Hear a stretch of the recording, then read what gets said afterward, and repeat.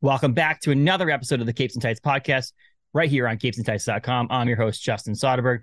For episode 101, we welcome comic book creator Skottie Young, one of my favorite illustrators of all time in the world of comics and beyond, as well as an unbelievable comic book writer and person. Thank you, Skottie, so much for joining us on this podcast. Before you listen to this podcast where we talked I Hate Fairyland, The Me You Love in the Dark, Twig, Marvel Baby variants, Run the Jewels, and so much more. Follow us on Facebook, Instagram, and Twitter, as well as subscribe, rate, and review on Spotify and Apple. 5 stars only, please. But you're here to listen to Skottie Young chat about comic books with myself right here for episode 101. So enjoy, everybody.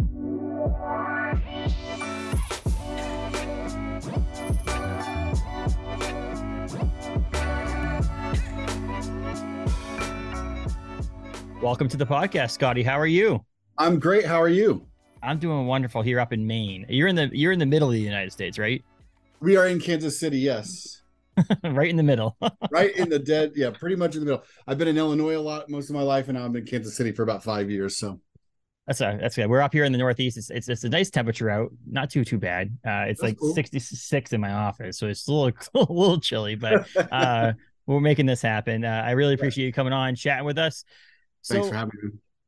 What I like to start off with people who come on the podcast is talking about your origin story. I mean, I'm a big fan of Skottie Young, so I know a lot about this, but maybe some people out there don't. So let's go way back. Let's talk about how you got into comics as a fan, and then morph that into like how you became a comics creator in general. I became a fan of, well, I started reading Mad Magazine when I was a kid. I had a paper out. And I lived in a very small town, and we had one grocery store, and that's what sold comics and magazines. And I had the paper, so I read the comics in there, the Sunday comics and the daily comics, Calvin and Hobbes and Peanuts and all that. And I fell in love with Mad Magazine over the years. And eventually, somewhere in elementary school, I got a box. Back in the day, back in my day, in the Christmas catalog, the JCPenney's catalog, the Sears catalog or whatever, they sold these, Marvel would sell these like boxes of basically like remainder comics, like a grab bag. They just throw whatever in that box. You ordered it from the Christmas catalog. And a relative had gotten that for me for Christmas. So it was this big box of random comics. It was like G.I. Joe comics, X-Men comics, Daredevil comics. There was an Alf comic in there that I didn't know who he was at the time, but now knowing it was a Bill Sienkiewicz cover to a Alf issue. Wow. It's so strange.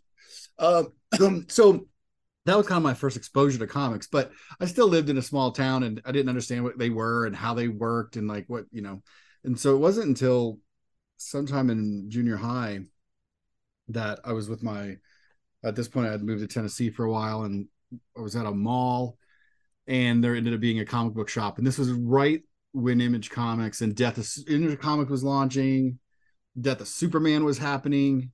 So it was all this big stuff. So I was like, oh, this comic stuff. And I love to draw. So yeah, we just kind of like, it was the right time, right? I'm right there in that age of 13, 14. So Spawn is just the shit, I'm like, that's so cool. And then it pretty much was just me being into comics. And from that point on through high school, that's where the fandom came. And then, once I found the comics I really started liking, then I started really becoming a, Generation X. And Spawn was definitely one of the first comics that I bought from number one and just kept buying it. I think I bought that one through maybe 200. I think I just bought the whole run. I had it in a box for years. But yeah, so that's kind of the quick answer to what's my fan origin story. It's really just, it all started with Mad Magazine and went from there. That's awesome. And then obviously being an artist and then getting a chance to actually illustrate comic books and you must be dreaming now that actually you get to do this for a living, but like, how did that get started? How did that morph from a fandom into a career? So I never thought about it doing it as a job when I was in high school, but until again, the internet really wasn't a thing yet. They had computers were networked together, but there was some sort of software program that had all these colleges plugged into it. And if you went in and this career counselor came to our school one day, I think when I was a junior, in high school, and it was like you take like a personality test, and then it gets with this program, and it shoots out like these kind of like these colleges that would have a major that you could you're going to be a good lawyer, go to this school or whatever. And I took that test, and it came out illustrator, painter, or whatever. And one of the schools on the list was the Joe Kubert School. Mm-hmm. And I thought that was so cool that there was the college for comic books. I was like, what? Are you serious? So I sent off, got the catalog for that. Man, the catalog was so cool. It had paintings from like Joe Jesko in it and all these like really cool artists that teach there, whatever. And that's the first time that I thought like, oh, maybe I don't know what that means, but maybe I could get a job doing comics. But to me, getting a job doing comics was making up your own comic, Mm-hmm. like Image style, right? Like that's just what I thought you did. I never in a million years had the dream to go draw Spider-Man, because in that immature head of mine, like somebody had that job. Yes. Like, it's like you don't want to be that job because somebody already has a job. And I wasn't quite understanding that a lot of people drew it. I didn't get all that quite yet. So yeah, it was realizing like through that college, the Joe Kubert School, like, well, if there's a college for this, then maybe you can get a job doing this. Mm-hmm. That's when I started to think about it, where I started like, but then you quickly realize like, oh, there really is no way to just make it your job. You have to make a comic, sell the comic. So I started thinking, I was always a hustler in a way. So I was always thinking of the business side before I was thinking about the creative side. So I would start thinking up the company and like, okay, where am I going to print this? And meanwhile, I have no ideas yet. There's no comic book. I'm already looking at printers and getting paper samples and all this for my indie comic. And that just kind of went on. And I was also into music, and I thought I produced a lot of hip hop beats and DJ'd and rapped and stuff like that. So I thought maybe I'd be into music. And then eventually I moved to Chicago and met a person at a graham cracker comic shop, Joe Curry. He's a self-publisher here in town, or there in Chicago, and was like, oh, I'm going to do this indie book. Your art's awesome. You want to draw it? And I was like, yeah. So I was like, whoa, I'm going to draw a comic. He had the script written and everything. I did some character designs. I did a cool like little coming soon poster. And then Chicago Wizard World was coming up, and Joe, his company is called Strictly Underground, and he self-published 2 or 3 titles at that point. Bailed him out himself, he was a law clerk, and so was like, hey, you can come sit with us at our Outer Sally table at Wizard World. And I was like, awesome. So I had my big ass portfolio, no comic writers are in it, and he printed up some coming soon posters with that one drawing I did.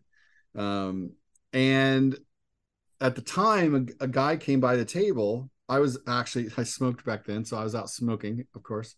And when I came back, he was like, man, somebody from Image Comics stopped by the table and they love your stuff and they left you a card. I was like, what? I wasn't quite sure how the business of at that time, Image was the same as Marvel to me. So I just was like, cool, I'm going to be so rich now. Of course, with none of them, I have no ideas. I've never drawn a full comic book before. I think I may have done a few pages. I'm thinking I've got it made because, so I get the card, and I plan on calling this guy after the convention's over, which I do. That guy, he did work at Image. I mean, he didn't work at Image. He was publishing books at Image as well. Yeah. And he was looking for books to some young creators to pitch some books. And that person was CB Cebulski, who now is the editor-in-chief of Marvel Comics. But back then, I was just an artist trying to get a gig, and he was, a little self-starter at Image trying to get some creators to do books. So we're both trying to break in comics. Then we start talking on the phone a lot, kicking ideas around. Eventually, he started doing some things at Marvel with the Mangaverse stuff. Like they were connected with him.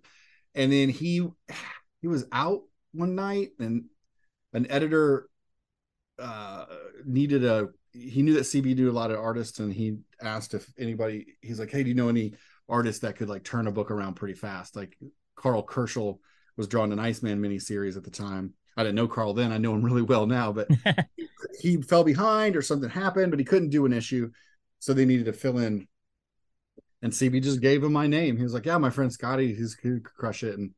And that was it. Like, I did an issue of Iceman, and 6 months later, I got the Legend of the Spider Clan miniseries, and I've been at Marvel for about 22 years now. So it's one of those things, man. It's just like right place, right time, talk a good game, fake it till you make it. All of the cliches just stacked up on top of each other, you know?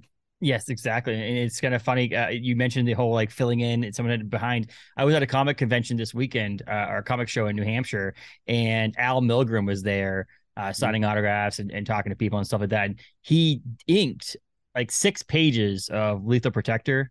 Right. And he's like, I don't know, it's the highest royalties check ever from Marvel.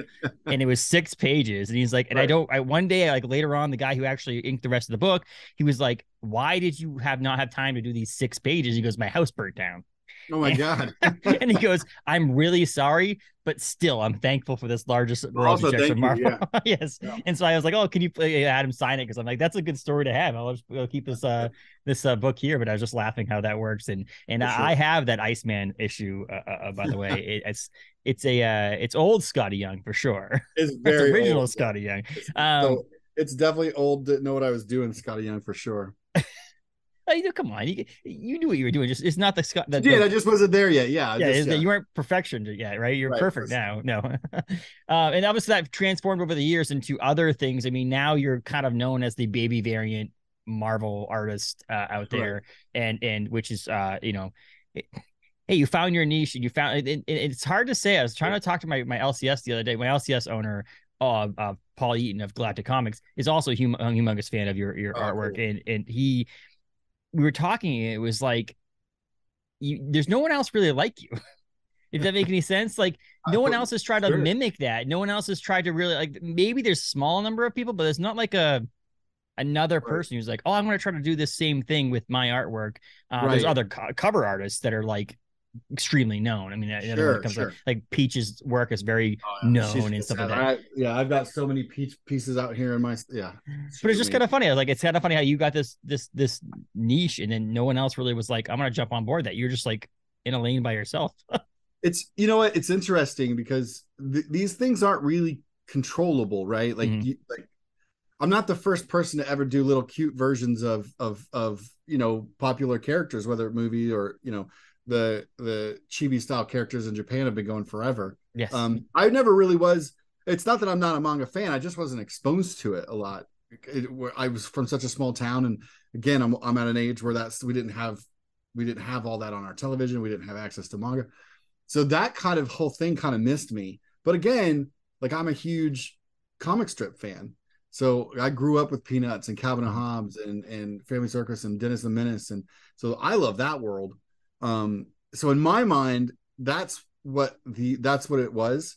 At first it was just a cover for Midtown Comics. I mean, literally I got a job. Like, I did a lot of covers at the time, and they're like, hey, Midtown wants to do an exclusive for Avengers versus X-Men #1. Somebody had asked me to do the X-Babies for the Heroes Con badges years ago, and George, who ran the cover up at Marvel, who ran the cover program, was like, I told him that you did these really cool baby X-Men once for those badges. What if you did that for this Midtown cover? And I was like, oh, that'd be fun. That's cool. I mean, it was just a job. Like, it's not what I did. Yes. It's not anything that I was like, yeah, I'm going to plot my takeover of the cover dominion of comic books. I literally did one cover with like 30 some characters on it, Avengers and X-Men fighting. I remember finishing it, and literally like the next morning got on a plane to Germany, because I was still doing Oz books and stuff at the time, and went over there for a tour, and that cover ended up selling like a bajillion copies. It ended up being huge for them. And then Marvel came to me and was like, hey, we're getting ready to relaunch all these books, and branded Marvel Now. Yep. So all the creators were switching and going to new books. So it was kind of a weird, again, kind of right time, right place. And they were like, what if they had been doing these cover programs where they're doing a theme, like play on this or bully theme or whatever. And they were like, what if do you want to do, I want to say they gave me 10 covers, and I had never been assigned 10 covers ever. Like it was always just here's a cover, or you're doing the cover for this series, so it's one at a time.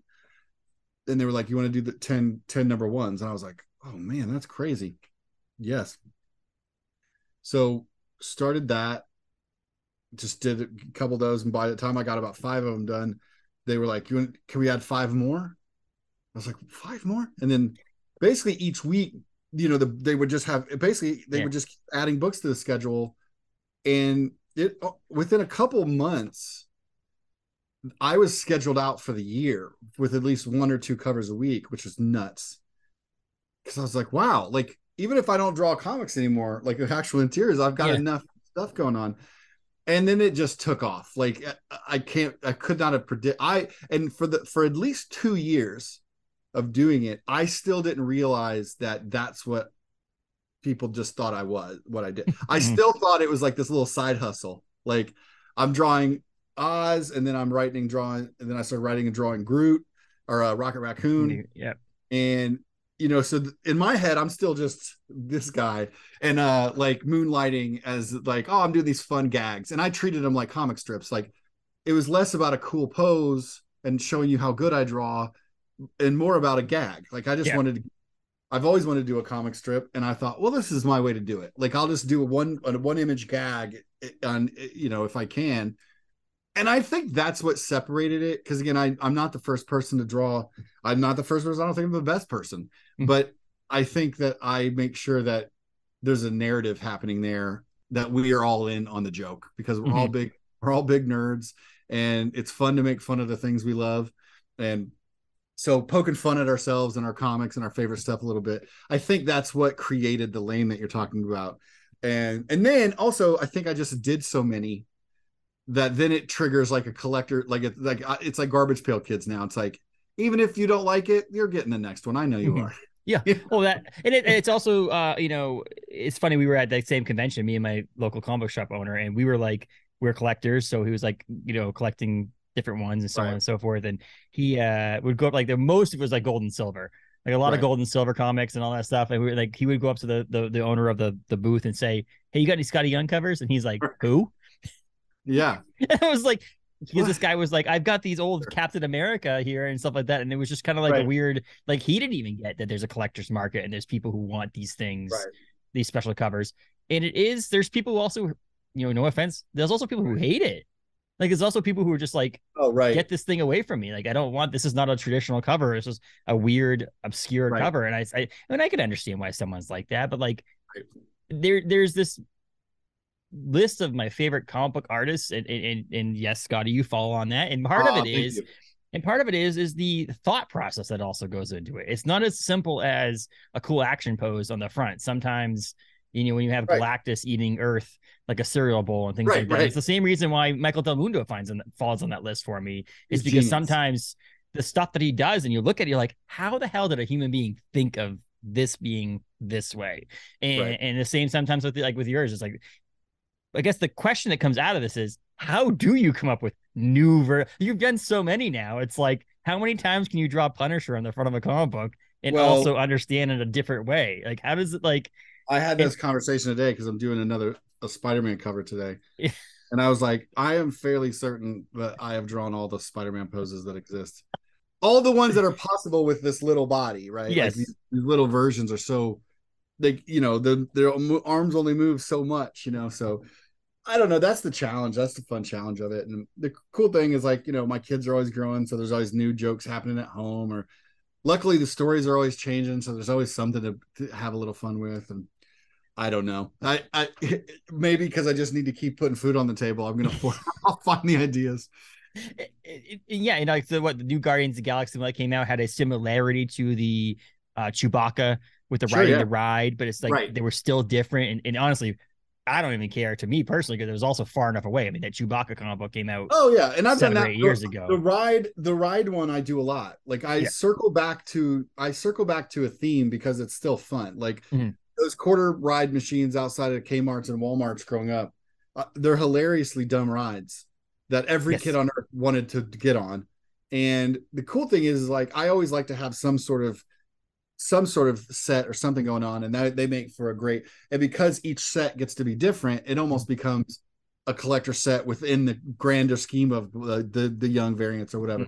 So it's like, oh, I want all the ride ones because I've done the Marauders. They're on a pirate ship. Yep. I've done Rocket or Guardians of the Galaxy. They were on a. I've done a couple Guardians of the Galaxy ones now where they're on a rocket. One's on rocket going around the planet. Like I'm, just variations on the theme. It's like it's like an NFL playbook or something. You know what I mean? Like they're all kind of similar, but you tweak them here and there.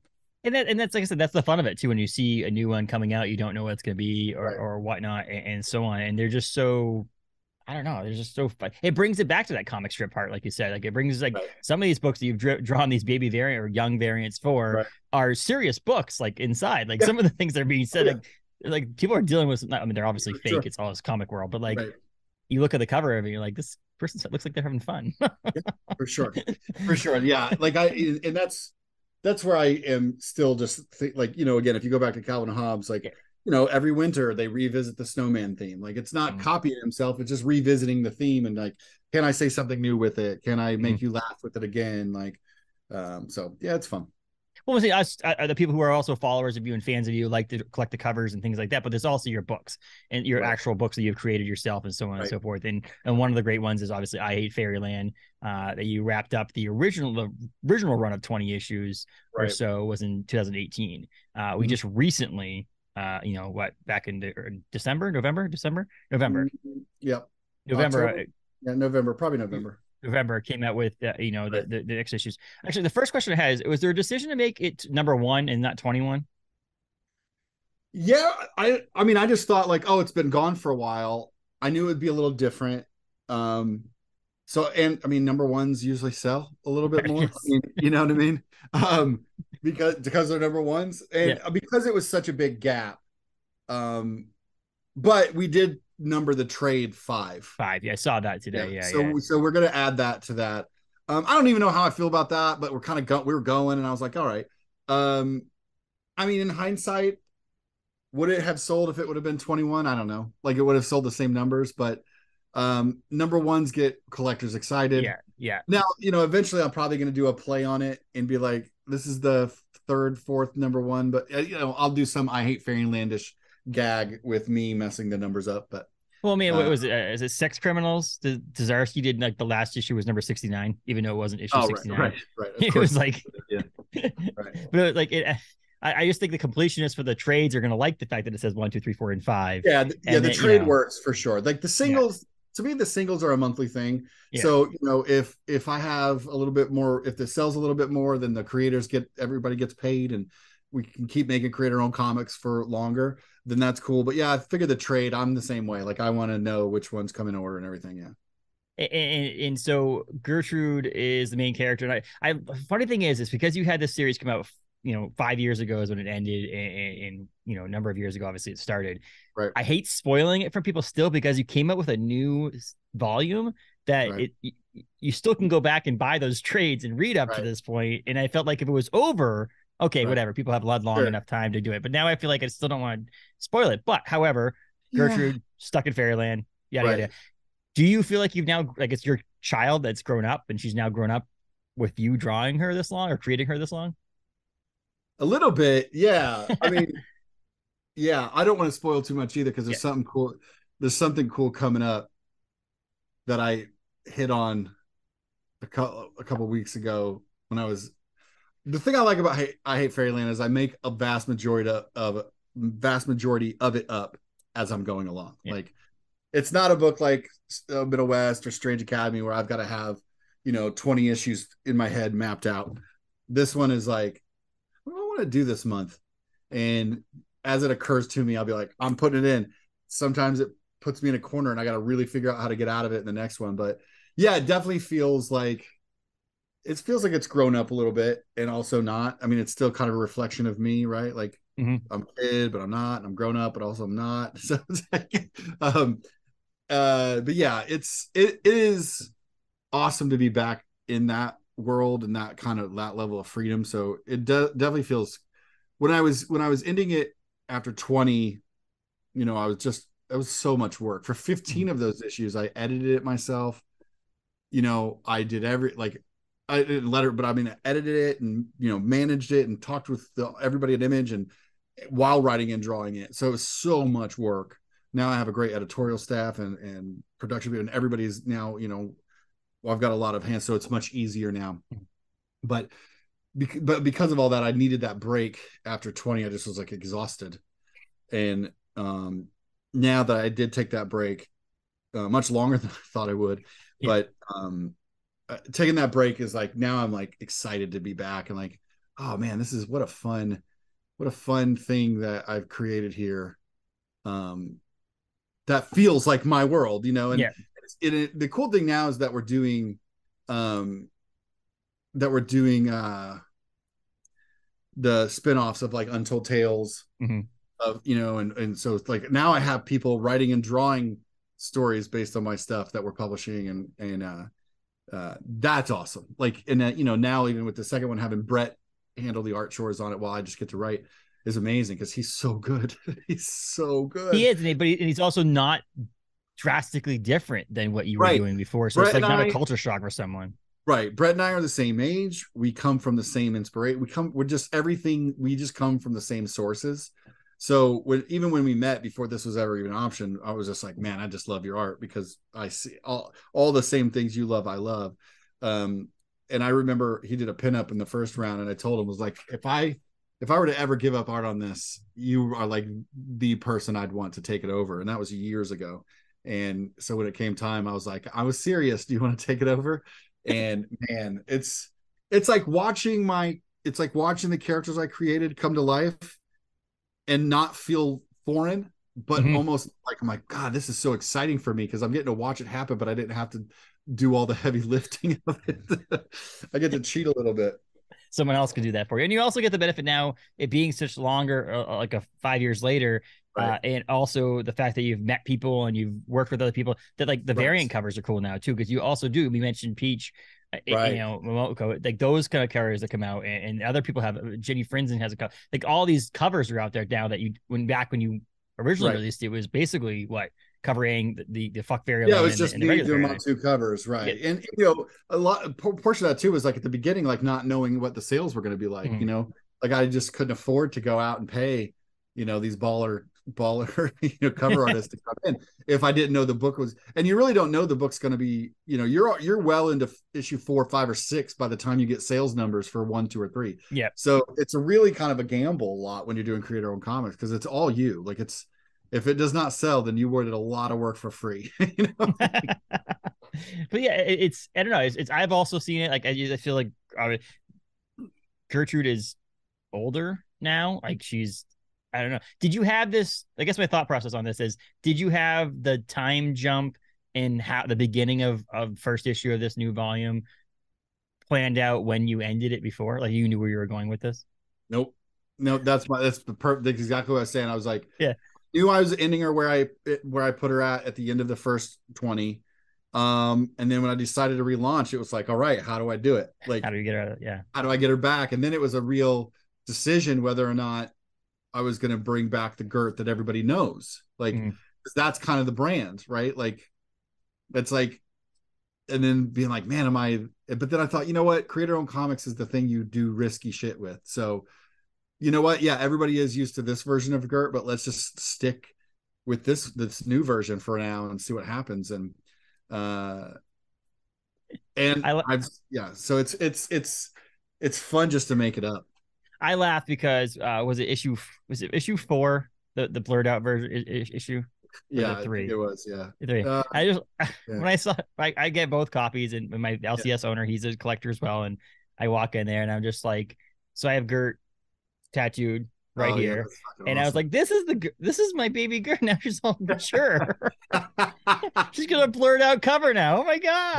Yeah, it's okay. Like I said, I don't want to give any spoilers. Yes. But there's some really cool shit coming up, like ballsy shit. Yes. That I'm so pumped about. I'm so pumped. That's awesome. That's amazing. And it's fun. It's fun to go back to the story that you created and so on and so forth over at Image. But in between, you did a couple of fun things too. You did obviously the Me You Love in the Dark. Obviously, you've done Bully Wars. You've done Twig. You've been working at Strange Academy over at Marvel. And so you've had the ability to do some other things. I mean, as much as Twig is a different thing, it still has Skottie Young imprint on it. Like you have your stamp on Right. it as that Right. similarity, wacky world Yep. creations and things like that. Yep. Are we seeing more of that? Is there gonna be more Twig, first of all? Is there gonna be more Twig? I Yeah, don't know if, Kyle okay. and I have definitely. We knew that we weren't going to be able to just do it like first volume, second volume, third, like right away. Yeah. So Kyle's been away. Like we get together every couple of weeks at our bar here, and you have some wings and some drinks, and like he shows me what new doodles he's been doing, and then we brainstorm some things. So that is really like a true creative collaboration Mhm. of just like us having a great time, you know. And so it's like, it has that imprint on it. My friend pointed out to me, and I didn't even realize it, but like that there's the main character and the tag along character Right. in Yeah, Twig that's that's also in I Hate I always Fairyland. yeah, and also in Middle West. I have a Yep. real issue with I just need my characters that go on journeys to be able to talk to some people. Yes. And so I did there was me and Jorge's new book that we're working on right Yeah. now. He suggested something. I was like, dude, I can't do it again. I was like, I've got it. People are gonna be like, all right, this guy's getting a little old with the main character and the small sidekick character. So I broke the chain with this new. Jorge and I are working on a new series right now. So Because I mean, even the Me You Love in the Dark, she talks to the house, like the creature. yeah, Like yeah. there's like at least someone else there. It's not Listen, she's I know alone in I'm a a one house. trick pony, buddy. God damn. I was like laughing. But the funny thing is I've read your books for a while and it didn't even dawn on me for you just like had to remind me. Right. I'm like, hold on a second. I'm like, wait, Middle West, yeah, but it's cool. I think it's fun. And they're captivating. So it's not like it's like, oh my God, here he goes again. Well, It's you know it's what it it is. is work. It works. It's a way for me. It's a way for me to character develop through story and not through narration. Mm-hmm. I've never been not that I'm not a fan of when people do it. I've never been able to feel comfortable reading my own stuff that way. I always feel like it's a little over the top. So yeah, I usually that's what's helped me there, where I can get a lot of story when they're just traveling from place to place. We get to show a lot of cool visuals and give you a lot of story without having to have this big long blocky narration. That's awesome. And so in Strange Academy, obviously that's a different thing because for a while there you were doing image in your own stuff, Right. and then now you're back to working in the pages of a Marvel book. Obviously, you're just writing the book; you're not actually drawing the book. But like, so that was like different from back in the day. But is it something you're continuing wanting to do too? Is working with Marvel like this too, or are you going to Well, still try to you know focus what? a lot on? With my relationship with Marvel's always been great, and I'm still like again still scheduled on covers for a long time. Um, I wrote, so I did a really long. So I did Rocket for a while, followed that right up with a couple trades of Deadpool. And then when I was working on Deadpool is when I pitched Strange Academy, and I wrote 24 issues of that. And we just ended that. So 24, I don't know which, I think the last issue is getting ready to come out, but that, and that's what we planned. We planned for 24. We told the story that we planned. Um, I don't know what, I don't know what would be next at Marvel right now currently, but I'm in that great place where when the right thing comes up, it's ooh, where can we put this? Where can we put that? So yeah, I right now I don't have any plans, but it's just because we've not sat down and talked. Strange Academy was such a big, long process. We started it before a pandemic, went through a pandemic. We've had a strange ride. And so I'm knocking a few more creator-owned things off before I dive into anything quite yet there. But I still feel like I never leave because I'm like I got a Spider-Man cover on my screen right now, got a Deadpool cover I just did. So I'm pretty entrenched. The funny thing is for the longest time, I'm a big Marvel fan as well, and I think Strange Academy was the first thing in a long time that has potential for on screen stuff and other media adaptations of it as well, which is pretty cool to see your imprint on that. And you mentioned doing a Deadpool cover and the Spider-Man cover. I have a question from someone who said, do you get to pick and choose which Marvel covers you get, or do they tell you which covers you have to do? Well, they give me a list and they ask me. So they're like, hey, do you want to? And then they give me the list of ones they want me to do. I usually say yes. Every now and then I'll say no because I'll just feel like, I don't know. Like, I don't know that I have any more ideas for that one, or I don't know that I'm not gonna have it interesting or currently or the schedule or whatever. But most of the time I say yes. And I think they've only asked me to change something on a cover like in the last, so I've been doing these like almost 11 years now. Yeah. And I think they may have asked me to change something maybe 3 times. Like, and it's because I literally just got, oh, that costume's not that one, Yeah. they've never really, I mean, they might edit something to my word balloons or something, but whatever, it's their stuff. But, yeah, but as far as really being able to do what I want, it's pretty free. Like I've really, I mean, I've had a really great relationship with Marvel and my editors on all the books that I've written, and not just drawn, but it's pretty easy going as far as like, they pretty much let us go. But I've been there long enough too that I'm not, I'm not trying to break any laws while I'm making, so. Does that go the same way with variants outside of Marvel? I'm guessing you have some sort of input on that, but do people reach out to you, or are you like, I really like this person's book, I want to do something for it? Well, nowadays I don't do much work for hire stuff for anybody. Usually the variants I'm doing now are like my company here, Stupid First Mess. We go and do the SkottieYoung.com exclusive. So really it's more us going like, ooh, I want to do this one, I want to do that one. Ooh, I think this is going to be fun, or this book's going to be big, or stuff like that. So really it's just us picking and choosing now. And your website actually gives you the ability to do that, because obviously having 500 or 600 copies of a book is hard to sell unless you have a website to do it with. Yeah, for sure. Like I have to do my own cover, but I'm just going to sit on all these covers because I just want to do the cover. Maybe at a convention somewhere, someone will buy one. No, Stupid Fresh Mess, your website, the store obviously helps with that. Yeah. My tattoo artist wanted to know too is, what's it like? I mean, he's tattooed my LCS. He's tattooed me. I like what one? We got my on the jewels. I got Venom here. Word.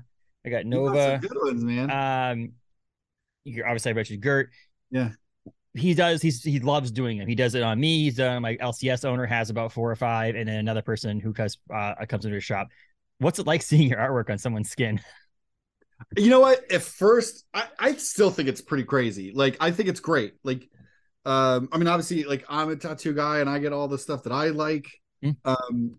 It's crazy to me because I'm like, man, that's something I drew. Like, I just, and now it's just on you. Like, but man, it's so flattering. It's so cool. Like, who grows up and thinks, yeah, I'm going to draw all this stuff, and then all these other people in the world are going to go get this stuff permanently put on them forever. It's not like me just buying a print and hanging it on the wall. Like, I literally had to sit through pain for a couple of hours. And that's where like you are really in. Like, yes. I remember the first time I saw somebody with like a full like Oz sleeve, like it was just her whole arm. And I was just like, that's crazy. Like, but I get it because I'm like that. Like, I want to get the same stuff that I want. So I think it's super cool. I think it's really cool. That's all. And he'll continue doing. He says, like, as long as you continue making artwork that he goes, it's also, it sounds so stupid to say, but he's like, it's not easy, but he likes to tattoo what he also likes. So like, having that artwork and having the way you do your artwork, he's like, I like doing it. So like, I enjoy the time of actually sitting there and doing the work on someone. That's really cool. Yeah, it's awesome. And so like, I'm a big fan of Run the Jewels as well. And obviously you're a hip hop guy too. So obviously that must have been an amazing partnership to be able to do with them. That was really cool. I've been a Killer Mike fan for a long time, but I've been an LP fan since the Company Flow days. So like 96, 97, like, that's right around I was graduating high school when I was listening to Company Flow. So like, for me, it's still crazy that now everybody knows who LP is, right? Like, for me, he's just been like this really underground guy my whole life. That is just like, when that came up, those two were like, they actually acted like it was more of an honor. They're like, we're huge comic geeks, blah blah blah. And I'm like, what? Like, so that was really cool to experience for me, because again, I'm such a huge hip hop fan. I was such a huge LP fan for so long. That was a really flattering, cool moment to get to be a part of. And it's a hard to get cover for you, by the way, just to let you know. I don't know if you know. Oh, no, I know. Yeah, it's super rare. Yeah. Like, I was this close to eBaying a Mexican variant of it. Yeah, it's because really, I just wanted the artwork. It has a really glossy cover on it. Yes. Yeah. And it was just kind of funny. I'm like, there's like a few of them that are out there that are just like really extremely hard to get. And that's one of them. And it's like thinking in your head, couple $100 on this book or buying a couple $100 worth of other books is a hard decision to make. So I just ended up getting it tattooed instead. There you go. Right. The only regret that I have is I wish I like after the fact, like I did, because it was an issue of Deadpool, Yes. and I did the Deadpool cover in the style of the Run the Jewels logo. But in hindsight, I was like, damn it, why didn't I put Run the Pools? I should have done it. I thought of that pun way later, but whatever. Well, you got to do it again now. You're still doing stuff at Marvel. Run the Jewels is still coming with a music. Huge, like you just got to do it again, right? Well, so I'm a graphic designer for a brewery, and I was thinking to myself, I'm like, they do brewery collaborations too. I'm like, let's go. I want to do Run the Jewels brewery collaboration. We'll get it happen. That's pretty funny though. It's tattooing is a fun thing, and Run the Jewels. Great Run the Jewels. Love this. Like, this was my first second tattoo, so it was really a lot of fun to do. And he Jay, my tattoo artist, was like, the yellow has stayed very well in Thanos. And obviously it's missing the chain, but that's just obviously because of size. It's actually it's okay. It looks good. So we'll finishing. I don't want to finish up here too. I don't want to take too much of your time, but there's a couple things. One is grab, obviously, Me You Love in the Dark is available in trade. Twig is available in trade. Strange Academy Finals is coming out April 26th. This issue 6 comes out of that. Obviously, I Hate Fairyland. It returns again after the trade, the break between volumes here. Is on June 21st is that date. The trade is also out that day, right? Trade 5 is out that same day, which is great. I had Kyle Starks on for episode 100, which is episode 101. So Kyle Starks was on episode last episode. Cool. And he wanted to know that you guys are also in the same universe now with the I Hate / Fuck universe, right? With I Hate This Place. I saw that, Kyle. I see you, Kyle. And I was just saying, well, you guys are both at Image, right? These books are both released by Image. Right. And so I was like, when is the I Hate This Place and I Hate Fairyland crossover coming? I don't know. My lawyers would love that so much. But it was mine. Of course, I've told this story a million times, but I was always going to call it Fuck Fairyland, and Kirkman and I went back and forth on it, and Eric and I went back and forth on it. And it wasn't until retailers actually, we just decided I was going to call it I Hate, and the retailers were the ones that were like, hey, can my shop do a fuck one? And we had enough retailers ask us that we're like, we'll just do both. Yeah. Issue. So that's where that came from. That was so Kyle Stark says on the podcast with that, he was like, it was in the moment, same thing. It was a Skybound at this time because it's a Skybound book. And so Kirkman and him and all the guys over there, they're just like talking about like retailers aren't going to like this because they can't put it on the shelf next to other things and so on and so forth. And then they did the same thing. And he goes, let's just do a variant of it. And he goes, I should have said We Hate This Place. Nothing against Skottie Young and his stuff, but I wish I would have said We Hate This Place. It is a couple. There's two people. Yeah. It could have been a We Hate This Place, right. But he says I did this. I hate. He goes, man, whatever. Good. Now I live in the lower. Good, man. It's all good. I was like, don't worry. I don't think Skottie cares them. No, man. Listen. There's nothing new under the sun. We're all just playing around with. We're all just playing pretend on paper, man. We get to make comics. There's not a lot that bothers me, so I'm good. So yeah, and one last thing I actually want to chat about too is we've had David Stoll on the podcast, and David Stoll did the 3D model of the house in Me You Love in the Dark. And he did the three. He did it. So he just his book with Adam Caesar over at Dark Horse, which was the Dead Mall, and so he did the same thing with the mall, where he did the 3D model of the entire thing. That is such a badass thing to have, and I'm so glad you credited him in the book. Well, yeah, I mean, it was amazing. And I have to give it to Jorge and him. Like Jorge, I just said here, design the house. I don't know what it looks like. Just this, And, Then Jorge's mom was a professor in architecture in Venezuela. And so she kind of took Jorge's sketches and kind of gave it, and here's what you should do. And then, David came in and I mean, they crushed it. Like, I mean, what an important part of the visuals of that book. It was just astounding. It's really special. And there was no way we weren't going to give him credit for sure. I feel like he's got a future in his hand. It's like, what do you do for it's like like comic book writer, artist, colorist, letterer, model designer. That was super crucial. It was great. And that's that. Yeah, just I wanted to give that shout out to him. And the last thing is that obviously I'm a big fan of David Harper's podcast Off Panel. Yeah. And the last time you were on with him, you literally were recording or releasing the episode the day before you announced that I Hate Fairyland was coming back. So I want to say that tomorrow when this podcast release, some big news is going to hit. Big news. What is tomorrow? Thursday? Probably. I don't think so. Tomorrow I'll be inking and coloring this cover. That's the big news. It was just kind of funny. You're like, I got some news. And I'm like, oh my God, it literally was off by a day that you couldn't talk about I Hate Fairyland. I know. The new I Hate Fairyland. But for sure.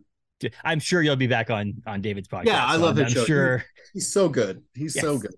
He's off gallivanting in France or something like that right now. Oh, he's so fancy. I know, right?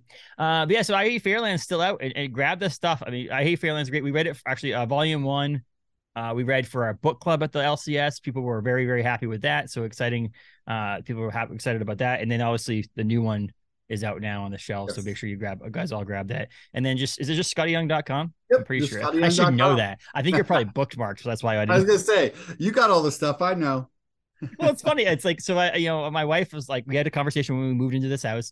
A few pieces of Marvel or comic book artwork can be out in public. The rest of it comes into the studio. Right. And so there's a sketch from George Perez out there.